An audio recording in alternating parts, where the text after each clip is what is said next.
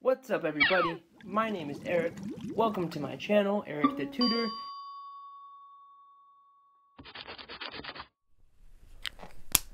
What's up everybody, my name is Eric. Welcome to my channel, Eric the Tutor. Today we're going to be going through some practice problems to get you guys ready for quiz 2 coming up for CHA 101. So I'm going to present you guys with a list of scenarios kind of affecting the brachial plexus, the axillary artery, maybe some muscles and nerves and different types of innervation, and we're just going to work through what the answers will be. Okay, so I'm going to present you guys with the questions, give you guys a couple multiple choice, and then I want you to pause the video, try to work through it, think of it on your own, and then unpause and we'll talk about the answer together. Cool? So let's get started. Alright guys, so essentially what's going on here is we have a 24-year-old that presents with a lesion of the upper trunk of the brachial plexus. So which of the following is most likely true? Go ahead and pause the video and read over the answer choices and give it a try. So she has a problem with her upper trunk. So we're keeping in mind of the different trunks, right? We have roots, trunks, divisions, the cords, and then the different branches. So our answer choices here are paralysis of the rhomboid major, inability to raise the arm above 90 degrees. The arm tends to lie in a medial rotation. And then we also have loss of sensation on the medial side of the arm. So let's break down each of these. So here we have upper trunk. Okay, so I'm thinking of upper trunk. Now my upper trunk, I know if I have, here we have C5 and C6 come together, they form my upper trunk. So here's C5 and C6. Then we have C7, and then we have C8 and T1 come together. Okay, so this is what we're dealing with. What do we know that comes off the upper trunk? Well, coming directly off my upper trunk here, I actually have my suprascapular nerve. Suprascapular nerve. Coming off of C5, we have dorsal scapular nerve. So just to kind of orient us, those might affect our answer choices. So if we look at A, paralysis of the rhomboid major, what do we know is the rhomboid major is innervated by which nerve? Yeah, so it's going to be dorsal scapular nerve.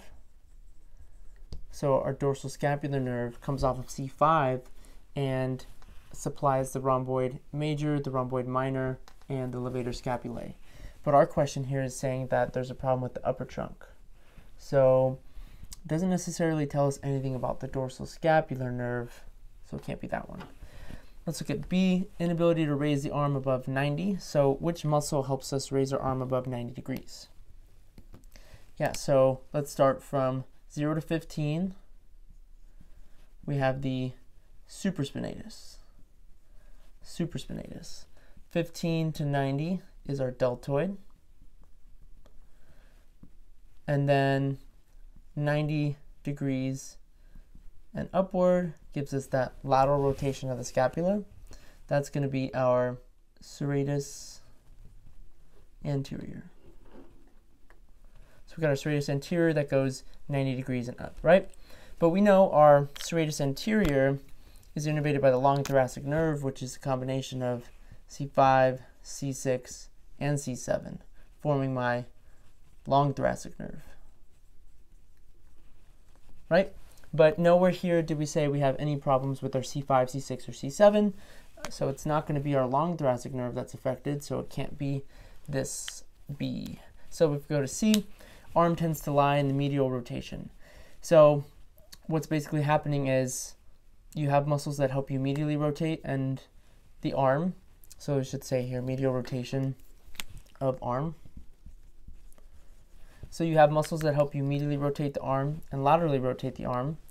So essentially you have some muscles inserting onto the greater tubercle of the humerus. So that's going to be, let's see, greater tubercle. These are essentially coming from the posterior side of the arm and are going to help us laterally rotate. So these are lateral rotators. So these would include the infraspinatus, supraspinatus, and teres minor. And then we know attached to the lesser tubercle we have one muscle that goes on the anterior side that goes to the lesser tubercle. That's my subscapularis. So my subscapularis will help me medially rotate. So essentially here, if the arm tends to lie in the medial rotation, well, let's figure out what innervates the medial rotators and what innervates the lateral rotators. So coming directly off my upper trunk is my suprascapular nerve. This goes and supplies my supraspinatus and my infraspinatus. So these muscles are helping me laterally rotate.